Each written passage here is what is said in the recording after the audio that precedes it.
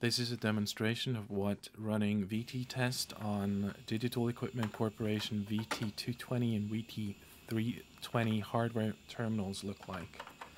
First, let's have a look at the setup here when I show that I'm running in standard 80 column mode and I'm running the terminal in VT220 on VT200 mode on the VT220.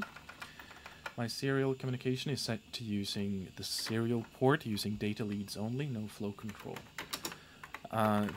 You will also see in this video that I am running into issues with characters getting garbled or information getting garbled. I don't know if that is because I'm using data leads only, or the fact that I have to run serial communication with an old 486 computer running Telnet to a modern Linux system, and jumping through hoops might cause issues, or simply the terminals are old. But here we are starting off with the standard screen tests. The VT series after 100 have both an 80 column mode and 132 column mode, so you see the resolutions change. And both modes can also be run in reverse video or standard video.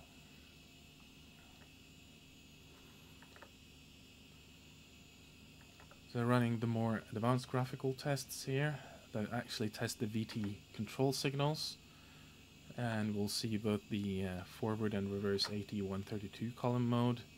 We also briefly saw a tab test. This is the sequence where the first glitching appears, where you'll see that escape codes are being interpreted incorrectly.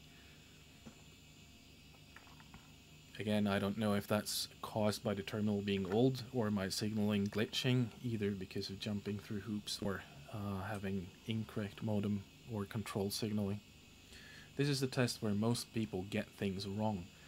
The ergonomics of IBM and digital terminals is stellar, with them having proper blink and proper fonts and proper dark and light backgrounds. And also notice that despite digital having some green VT100, VT102, 220s, most terminals sold by digital were in fact amber in color, not green.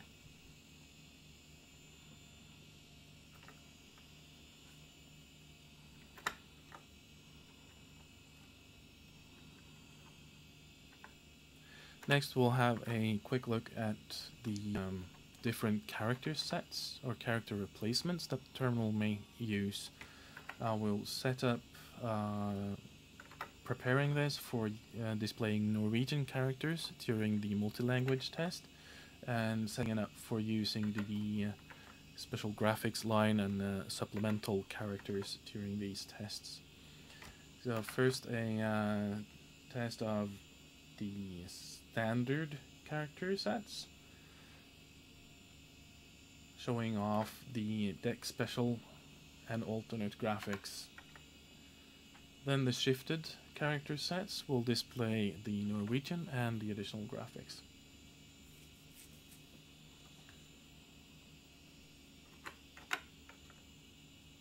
A display of the locked shifts, so we'll have all character sets that I've configured set up here.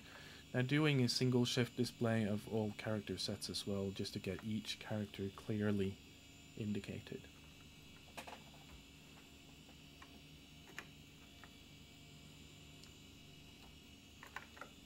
Showing off the multiple character styles that can be used, or character sizes, with double width, double height, and double width, double height in 132 column mode as well.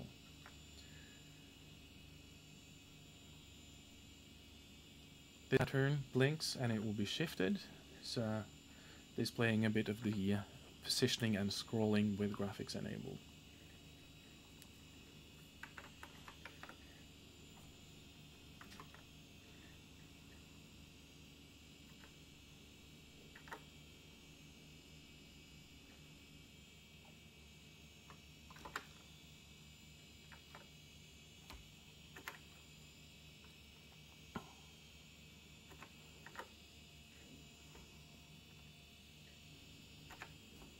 And that does it for the VT220. Moving on to the VT320 next.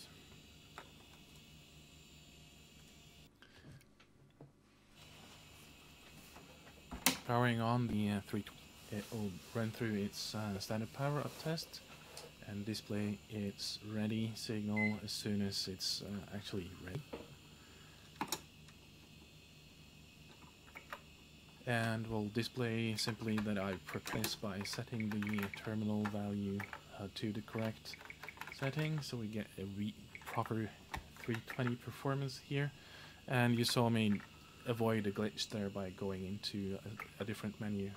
The tests should look more or less identical to the 220, but I'm getting more glitches on the 320, as you can clearly see in the demonstration. The 320 is a smaller and more compact terminal, and I honestly prefer this one to the 220, and in daily use the glitches that you can see in this demonstration are non-existent and not an issue. The graphic rendition is basically identical to the 220.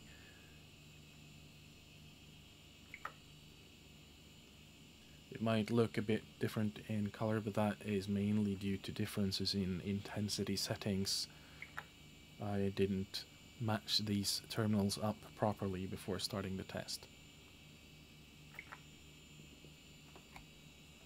Thank you for watching.